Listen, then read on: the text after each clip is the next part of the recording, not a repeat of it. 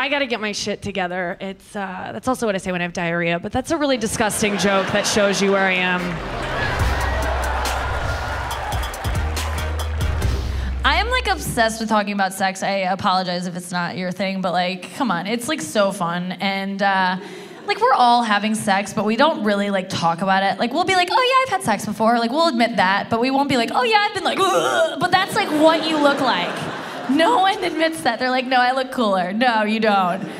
You're just like, ugh. Like that's just a bunch of like skin like shaking. It's so gross. And you all look like it. We all do. But like, the only thing that like differentiates us is like we put on clothes and we're like, nope, I've never done that. What's going like? As soon as you're not naked, you can be like, no, I don't do that. What are you talking about? I'm a princess. Like that's what's separating us is just clothes. Like you can give like a sloppy blowjob and put on like some jeans and a tank top and be like, I've never sucked a in my life. What are you talking about? Nope, not me. And it's like, yes, you have. If you weren't a tank top, male or female, you've sucked some. Like that's just a fact of tank tops, I think. Yeah. Pregnant women are my favorite because you're like, I know you doing it. Like, hey, you got stuffed. You got stuffed. Like you know it. And then you can find out like exactly when she had sex. Like all you have to do is ask like, when are you due, or pretend you care or whatever. And then you just do some light math and you count back 9 months and you're like, July. You were just like, like in July you were getting it. You love it. Yeah, you should be ashamed of yourself. Like I love that. That's the thing about being pregnant. Like if you tell your parents you're pregnant, like you're pretty much like, Dad, Chris inside me. Come here. I kept it in. Like that's. I love getting fingered. It's my favorite sexual act. I think it's because I don't really masturbate, so I like to outsource it, and it's the greatest. Are you guys into it? Yeah? No one? Okay, just me? I love it. Lately, fingering styles are bumming me out, and I think that's why a lot of you are just like, no, not so much anymore. Because there's finger banging going on and finger blasting. It's just like this aggressive thing we're getting a lot. It's just like, it's like, is this fracking? Is that what fracking is? I've heard a lot about it, and I'm ready to write my congresswoman. I am so, it's rampant. A lot of you I can sense are like, what's wrong with that? It either feels like nothing or it hurts. And that sound that we make, that's not like a pleasure, that's a pain sound. So, slight distinction. It's just this, and you don't even need to be in there. You can just, and if you are, just the gentle, the hook, I know what you did last summer, here, kitty, like you're trying to coax a cat out from under a bed or something, like, here, pussy. But yeah, and I would just stick to the clit, and I know that word is like, stick, it's gross, but it's nature. But yeah, I would just stick to that, and I know it's like, where is it? But we'll like find it for you and just be like, there. It's like, where's Waldo? Mine's striped, so that does help. And then you just hone in on it like you're playing a game of Fruit Ninja. Have you played that game? If you haven't, I just want to tell you, it's a fingering training tool developed by the Japanese. And you like swipe fruit, and there's a part where a pomegranate comes up, and that's what I'm talking about. You gotta just like scrub it really quickly like this, and you're trying to get like a 37 is where you're trying to aim for. And this will change the way you see kids playing that game, and I apologize for that.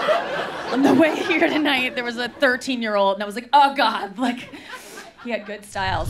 Sex is so weird. And it's like, it's the easiest of everything. For a while, I was like, I'll keep my number down if I don't have sex. I'll just do everything except sex, all but sex. And that's all I did for about a month. Don't recommend it. No, it's the other stuff that stresses me out. Like blowjobs cause me a lot of anxiety. Because I hear complaints, not like about me, but in general, like I hear about like too much teeth. Like I read on Yelp that you guys, like the teeth thing, like you don't like that we have teeth and we're working on it. Science is on it. I quit flossing recently. My dentist recommended it after I blew him. And so, here's the thing. I have always had big teeth. It's probably the reason I'm a comedian. Before I got braces, I had buck teeth. And in middle school, people used to be like, Glaser, you're a beaver. And I'd be like, a vagina? And they were like, what? No, the gross animal in the... Why are you excited about being a vagina? It's like, I'm just psyched someone's talking to me. And then I'd go cry. So I have a complex about my teeth, and they're still big. So I told my friends this before I gave a blowjob. I'm like, I'm gonna scrape some D. I know it. And yeah, it's the bad kind of S-ing D. I did. I asked my friends for advice, and they gave me the worst. They were like, no, you won't be bad. Just go like that when you do it, and cover those dick scrapers up. I thought it was a brilliant idea. So I started doing that not all over town, but I went from town to town. It was like a tour that I did, and wasn't getting any callbacks for the toothless turtle blowjob. Not a popular look. I didn't know you guys like watched us. I kind of thought we were like on our own down there, and until one time a guy was like, hey Nick, you kind of look like my Nana right now, and it's freaking me out. I haven't called her in a while, and I didn't hear him. I was like, what's that, Sonny? And his name was Sonny. It was just a coincidence. So then he complained, and so then I gave him a hand job, and then he complained about that. He's like, you're still using too much teeth. I was like, what are you talking about? This is a hand job. And he said, I know, stop smiling at me. And I thought, you're right. That is too much teeth. I got excited. I thought I was doing it right. I don't love porn. I watch it sometimes mainly for tips. Like, I'm always looking for like new tricks I can try, you know? Especially when it comes to blowjobs, I'm always like, I feel like I'm not very good at them, so I'm always like, I'll check out a blowjob video on like the front page, like something very mild. I'll be like, okay, this seems cool. And I'll just take some notes, like, what are these gals gagging about? And just like, And you learn some things, you're like, oh, okay, use both hands. I can do that, that seems cool, all right. Look terrified, all right, I'll give it a whirl. Wouldn't be the first time, you know? Be fun to revisit. Okay. Choke to death. Perfect. Okay. That's how I'm gonna go then. Like, it's like violent stuff on the front page. You don't even have to dig for the stuff. Every porno is just like, it's like a girl just like dying. When did this happen? I feel like I took a break from porn and then it's all just slobber now. It's like, these girls have so much saliva and I'm like, I don't have that much. Like, it's making me insecure. I'm like, these bitches look like St. Bernards. Like, I don't have this like frothy, foamy strands. I'm like, do I need an extra gland or something? Like, what? I gotta be wet up here now? Like, it's just too much. I don't know why I'm eager to have sex because I don't think I'm good at it. I recently had to have phone sex to talk down my Verizon bill, and do what you gotta do, and I'm not good at it. Cause you have to like be creative in the moment. It comes out of nowhere, like talk dirty, and I'm like, I have a vagina, just like stating facts. He's like, what are you doing? I'm like, I'm just laying here. Bye. And that's all I did, because that's all I did. That's all I do. I just lay back and get it. Girls, you can kind of just lay there, can't you? Have you, being on bottom, it's the tops down there. It's awesome. It's enough that you're there most of the time. It's great. I treat it like a massage. I recommend it. And yes, sometimes they'll ask you to participate, and you should. You know, if you bought you dinner at Chili's or something, you should wiggle. You know, that 2 for $20, that'll get you. But that's embarrassing. I remember once this guy was giving me a really good rogering, and at some point, yeah, I'm bringing that back. Sounds classy, right? Good rogering. It sounds like he courted me or something. He did it. Sounds like I knew his name. And it wasn't Roger. It was Phil, but saying he gave me a good filling doesn't have quite the connotation that I like. So rogering sounds nice. Because that's the thing. Girls, we can't be like, I got we have to like come up with like euphemisms. My least favorite of which is fooled around. Let's stop saying that. My friend the other day was like, Josh and I, we just fooled around. I'm like, ugh, what did he like, get your nose? Did you guys like get in a tickle fight? Did he pull a quarter out of your vagina at some point? Oh, he did, okay. Well then, that's fooling around. There you have it. Oh, God. Yeah, I was getting a good rogering from this fellow, and in the middle of it, I remember he was like, hey, will you get on top? And I was like, would you? Like, he woke me up. I'm like, let's go on top. I don't want to go to school.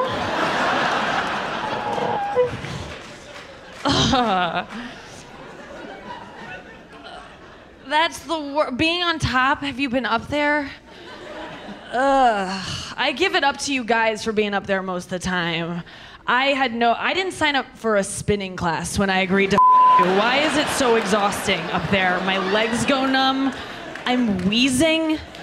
There's a lot of sweat. I finally get why you sweat all over us. That's always perplexed me. It seems like a lot of sweat for 2.5 minutes or whatever's going on up there, but I'm on board. I'll support you now. I'll sponsor you. What is it, the change in elevation or something? It's awful up there. I keep Cliff Bars on the nightstand now. I don't like it. I'm so lazy. I give up there after a couple seconds. If I'm up there, he's already given up. So then we just look at each other like, now what? And that's when you break out the old side sex. Have you done that? Or it's the laziest, just so gross. It's how you finish. It definitely is. No effort involved. You always pat yourself on the back afterwards, like in the post-sex rap, like, what was that last thing we did? That was wild. We should contact Kama Sutra and let them know. Oh, you mean the 2 dead cows on the side of the road? That old classic? I just can't have kids. I hope I can't. Fingers crossed, you know. Oh, God, I hope I'm barren. If I'm not, I'm gonna name my firstborn Barren. I think it's a beautiful name for a little girl.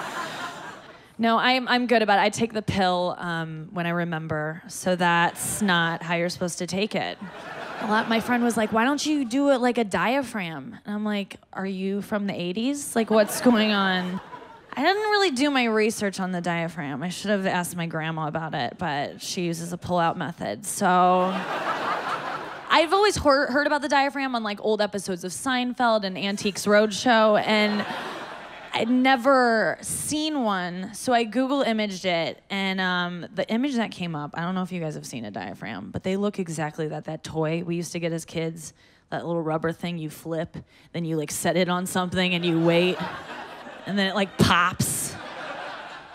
I don't even know what those are called. I think they're diaphragms, guys. Yeah, I don't know how you put them in. That seems weird. Maybe you would just flip it and then set it down and then like hover over it and like wait. And I do have a boyfriend, but we broke up for 2 weeks, but we're back together, so it's gonna last. And yeah.